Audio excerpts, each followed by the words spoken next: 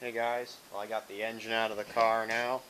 As you can see, everything's all disconnected, engine's gone. And so it came out pretty good. Oh, there's the transmission cover, radiator and carburetor and stuff.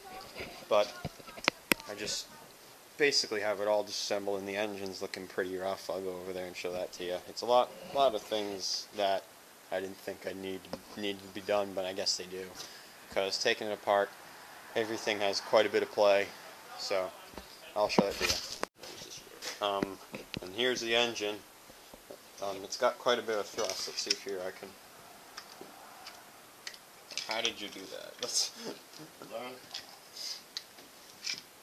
See if we can get that on the rear main bearing here. Even though it doesn't look like much, that's a bit. So I got my rebapped main bearing. The connecting rods, we can hear them moving when we crank the engine by hand.